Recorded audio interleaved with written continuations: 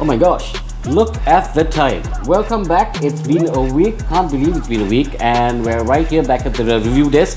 Thank you so much for joining us. Thank you so much for joining us for our last episode, because we got quite a few views and it was nice to have hear from you guys, the comments that you guys gave us.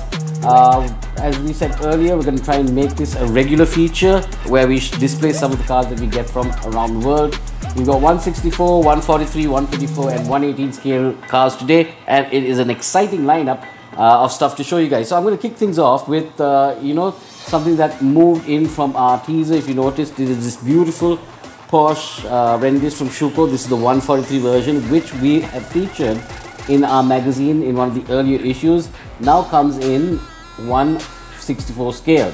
Volkswagen T1 lowrider from Schuko. Absolutely gorgeous, simply because Schuko does very collectible style models. Why do I say that? They've got the details like spot on. As you can see, perfect paint job, perfect alignment of body, molding is perfect. Plastic lights in the front, not plastic lights in the back, but well painted lights at the back, which includes the silver beading around the lights. 164 scale model collectors, this is what I would call a collector's item, putting it on like the scale of Tomica TLVNs. Definitely something that you should get your hands on if you are a massive Volkswagen fan. Don't forget, Schuko, this is not the first 164 T1 lowrider of Schuko. They have quite a few, and they've also done quite a few collaborations with Tarmac Works as well in the Volkswagen T1 lowrider segment. But if you got this, you can also get this, and they have a 118 version as well. Moving on, talking about these guys collaborators, we've also got Tarmac Works, the Honda Integra, Super Thai Q series. I love those Japanese words. I just hope I don't butcher them. But yep, if you are a massive fan of Honda Civics and a massive fan of GT racing and GT3 racing, these are the sort of cars that you should be collecting from Tarmac Works. They've got massive, extensive lineup of these, and I really do like the color combination. Even if I don't know the racing team and I don't know the racing series that this has taken part in per se, but then that's what gives you the wonderful part about this hobby. You know, you can learn about new stuff. There's always something new to look into. It's like you go into your collection, you pull out one of these cars randomly and think, okay, today I'm going to do a bit of research on this, and it's great to add in some knowledge. Of course, you get your usual card which gives you your numbers, obviously a limited edition, and the Tarmac Works, they do a fantastic job of these cars. This is right now up for grabs on their web store and at your dealers. So if you want to get yourself one of these gorgeous turquoise cars, it's there and available. Now, we have been checking out Junimai's success in the 164 world. This is the new one that has come out. It is the Datsun Wagon. Gosh, these things are just like manna raining from heaven. They're really, really cool. They're, you know, it's not the usual 164 cars that you get. They've got their own special little niche about them. Forgot that they've got this plastic stuck on them, and I forgot to bring my knife. Ah, no, I do have my knife. My Swiss Army knife. That wasn't a shameless plug, actually. I really did forget that this was on the table. Right, so there we go. Let's unleash the Kaido. Slowly, because it's a slip-on case. And wow, I really like the Japanese lettering on the top there. Already getting really excited about this. Come on, come on, tease it out, you shy little thing. We're getting it, we're getting it. Okay, the owner of this is getting a little freaked out at the moment, but this is in safe and professional hands. And also it's reason why it comes in 4 layers. But wow, guys and girls, collectors around the world, children, look at that. Do we have an opening engine?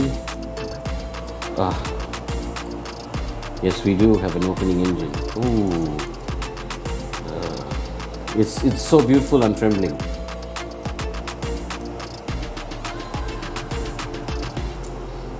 There is a chase model of this as well, as always, if you can get your hands on it. But personally, I think this is one of those instances where the normal version really, stops your heart. Everything details are perfect. I really love the yellow roll cage bars in there. The nice clear graphics on the clear plastic windows. It's been a week of photographing real massive wheel arches, so this is also quite nice to see. Wow, look at that.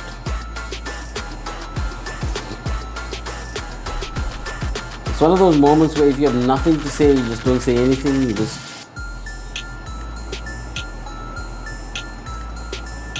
I want to be Junimai's friend. Junimai, if you see this, can we be friends? I'll be one of those cool friends that look at your work and praise you all the time and, tell you how wonderful you are. But yeah, just need to picture all of these and sign in for me, and look at that. It's just, I don't want to put it back in the box, but also, unless you have a really special place to put this, I don't want to keep it out either. So let's slip that back in the box there, slip that on carefully, and slip that back in there, and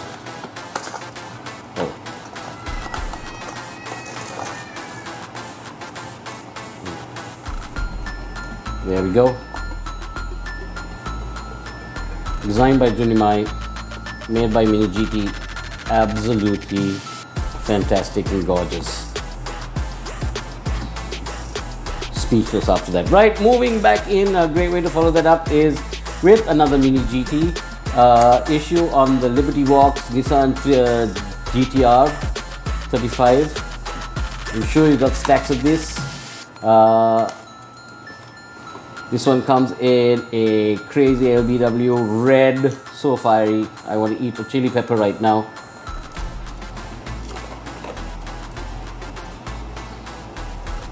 Also a nice little get up there, the silhouette version. Mini GT does some really nice models. They do some fantastic castings. As you can see, they're quite solid also, in the sense that someone like me can easily toss this around in his hands, and just have good fun. Rolls really well. So a lot of the problems that Mini GT is having, teething problems, they have started to iron out, and their stuff is becoming perfect and perfect day by day. So guys, looking to start your Mini GT collection, get yourself one of these because it looks really nice. Highly recommended. We do love Mini GT. The reason why I don't work in packaging, or in the packaging department or anything. Why won't this go in? There we go. We have moving on, so that we don't waste any more time. Let's do some 143s. Shuko's got them resin bits and pieces that we really like, and this is a definite classic, a banger for those who grew up in the 80s. Mercedes-Benz 300 AMG. Look at that color. Limited to 500. It is in an acrylic case. Do we open it up? Yes, let us desecrate this display unit and open it up. There we go. Oh, swanky details, photo etched parts. Love the details on the lights. If you see that, they've really gone to town with these. Slightly deeper wheels at the back than in the front. These are the sort of little details that a lot of not concentrating on details brands kind of miss out. Really nice to have this beautiful pearl white. That is a really beautiful 143 piece. Mercedes fans are going to go absolutely bonkers to get their hands on this one. You know, these are the sort of things, if you're a retailer, for example, this would be great for, you know, dropping in at AMG shows with Mercedes and probably getting a stall somewhere and hawking these off, because these will sell like hotcakes. Definitely something to get your hands on. I'm going to put that aside again with all the 164s, clear up some space here to make way for this very, very nice. If you are into vintage scooters, Volkswagen, once again, really love this. This is not a resin version, this is a metal model from Schuko, 143 scale. It's from their scooters and parts, and let's pop that open. Again, another nice thing about Schuko's 143 scale models is their display cases have these nice little clips here, unlike some models where the display case is not clipped in, and when you lift the display case up it all falls apart. But now we're going to take that out and have a look at that first. Not plastic, rubber wheels. Wheels don't turn, but they do roll, so that's really cute. I have a strong feeling that the stand maybe, yes, the stand is extendable. Explosions are happening in my mind, and my mind is officially blown. Also, this is very beautiful. However, there's one thing that you've got to know about Schuko. These side mirrors are impossibly flimsy, and if you were to break one off, which I have done many times with many of my Schuko models, it's impossible to get them back on unless you have Ant-Man as your friend. So be very careful. Our advice is, once you've had a look at this and taken photographs of it in as much as possible, put this back in the acrylic case and keep it safe, because it is a limited version, limited edition, 750 of these made. And it is very cute. Especially, I would get this simply for getting this little beautiful Vespa model. I want to now open a box of Monopoly and have this as my token. That's so cool.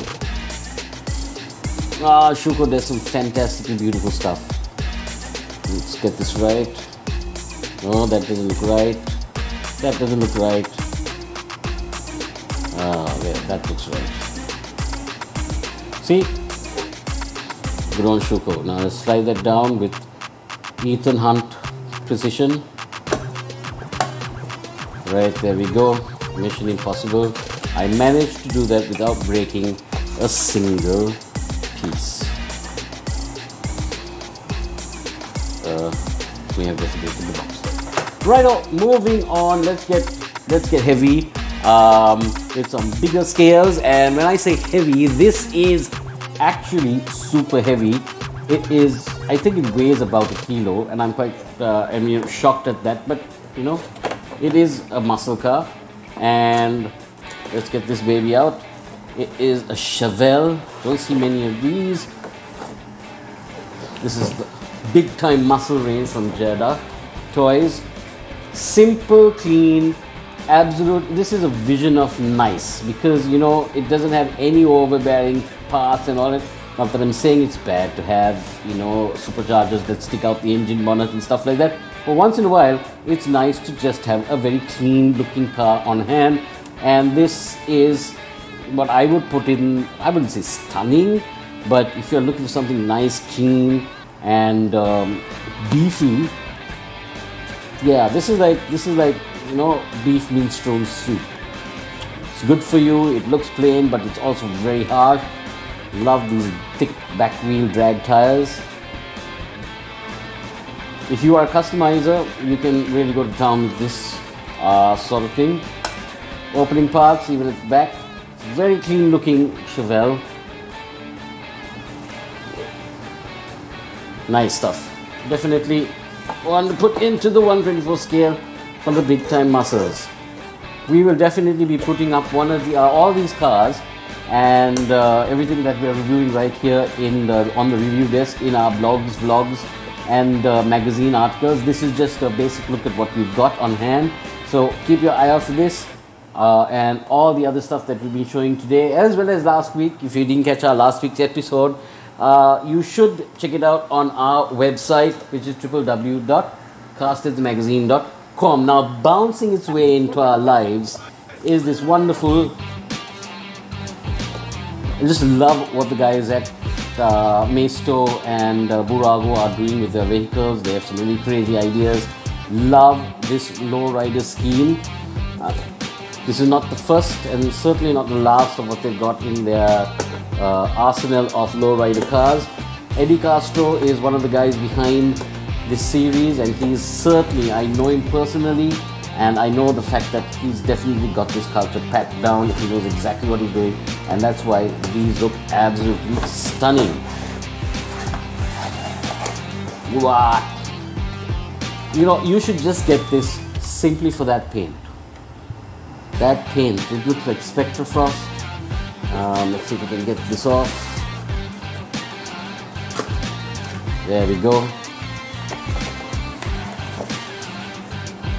So it's stickered on, so we've got our opening bonnet, opening doors, opening rear, but yeah, just look at that. I don't think this is one of those cars you want to open up. It needs to look like this, parked seductively with its wheels turned. Does it have turning wheels? Sadly, it doesn't have turning wheels, so bad news on that front. Other than that though, if you are a massive Grand Theft Auto fan,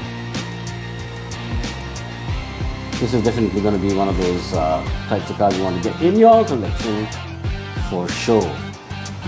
So yeah, the wheels don't turn, but they do roll. So you can roll them down your desk anytime with some nice Snoop Doggy Dogg or Dr. Dre. Yeah, we definitely recommend some Def Jam listening while you play with this model. And all the other models that they have in this series, you should definitely get, because it's one of those collector series models where it looks good with a whole bunch of other lowriders. Loving it, can't wait to do a shoot on this. I think we're going to go with some New York City skylines, maybe fly over there, since we like to do our shoots at exotic locations. Review desk is just, we haven't been able to afford any paint tickets with the current costs. Right, so that is it for the 124 scale cars. Now let's move into the 118 scale cars, and as you guys know, Solido is celebrating its 90 years, and they have been giving out a huge bunch of cool cars. What am I saying? Not giving out, they've been sending out a huge bunch of cool. In fact, this year has been absolutely mental with the cars that Solido has been doing. One of the cars that has really been driving us mad at the office, and we can't wait to get out, is the Volkswagen Golf. Check this out, guys. 118 scale, wire wheels, BBS. For the classic 90s and 1980s baby, with that beautiful sports red trim line around the front. This is, we put it on our epic scale meter along with the other Solido RWBs that come out. Like I said, our Solido celebrating their 90 years has been going on such a massive trip with some great cars. This is one of them.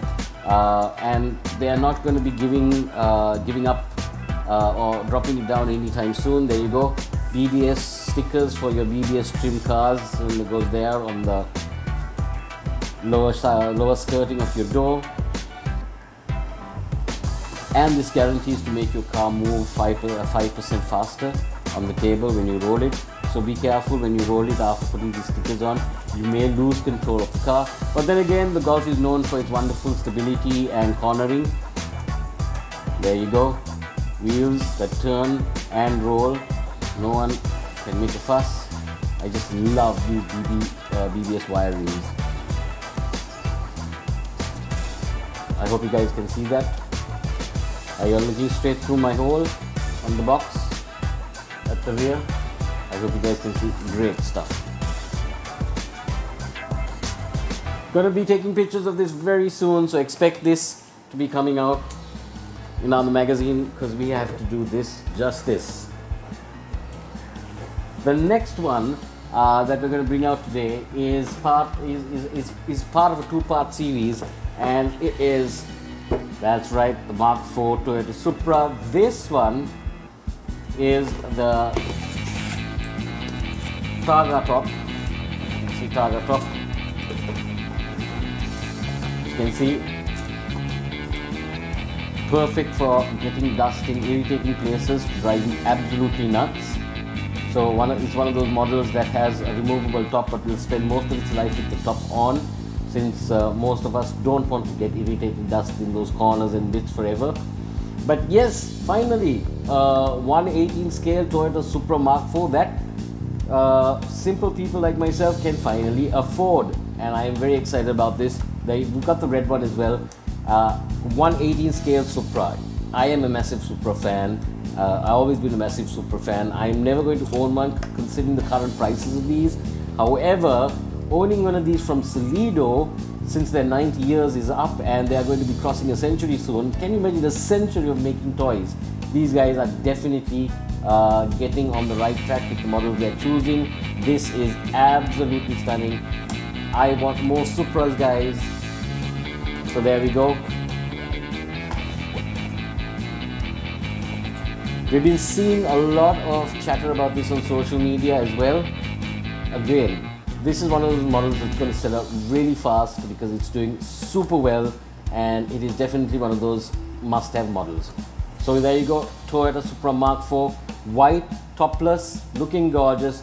They have a red hardtop one as well. We'll be featuring it in the magazine soon, or in one of our blogs. So don't forget, www.castheadsmagazine.com is the place to go for all CastHeads Magazine die-cast material. Finally, on our last set of stuff that we have, Formula One has kicked off. Sebastian Vettel and Charles Leclerc is fighting it out. It's Red Bull versus Ferrari. Now, we haven't got the new 2002 issue, 2022 issue models, but we do have these really cool ones from Burago, which is the RB13 from Red Bull, which was driven by Max Verstappen when he was just starting his career in Formula One, and the most latest and the last of the turbo hybrid era series cars, the SF21 Ferrari, which we have featured in our Ferrari issue in the magazine. But since we are doing Ferrari cars today, and since Ferrari is on the top list of everybody's minds, we thought, bang, let's pull out the Ferrari cars that we have in our collection for us to show you. And there you can see, it is not amalgam-like, but if you squint your eyes, it does look a little like amalgam, so you know, it's not too bad. Great part is the price point, not going to be as expensive as amalgam, and you can definitely pull up a really decent Formula One collection for yourself, just from Burago. Don't forget, they also do Mercedes. I don't know why, but you know, somebody's got to do Mercedes. But we do love their Ferraris and their Red Bulls, if we can get the Red Bull out of the box. Sebastian is going to be, Max Verstappen, sorry, is known to be a little stubborn. There you go, a shot of the RB13. Lift that up there, in case you're feeling thirsty. Sorry. So if you're a Formula One fan like me, this is a very, very special moment, having these cars on the review desk right here. But wait, there is more. Let us not leave our friend Solido out. Like I said, 90 years of building great models and fantastic hobby toys. We cannot leave them out of the 1/18 Formula One game, because they do the Alpine. Wow. I mean, we're not talking about winners, season winners, or even podium standing cars, but that looks absolutely beautiful. Again, this is one of the cars from the turbo hybrid era, the last car. So these two actually are from the same era of cars. This one, the Red Bull, is a little older, but yeah, we are looking at three beautiful 1/18 scale Formula One models that you can actually own without having to rob little old ladies at the ATM machine in the night. So there you have it, people. That is our review desk for this week. We hope you enjoyed the cars that we have put up on review. Again, just to reiterate the fact that we will be reviewing these in the magazine and our blog as well, so that you can get closer look at pictures and stuff like that. But if you're looking for something to get right now, these are the sort of cars that you need to get for yourself. Wonderful lineup of 118 of F1 cars, and they all look the same scale, so they actually line up and match up pretty well for your collection. Really enjoying.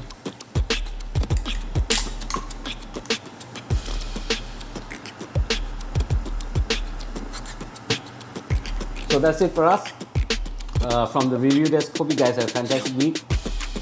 Join us next week, same time, same place right here on CastHeads magazine.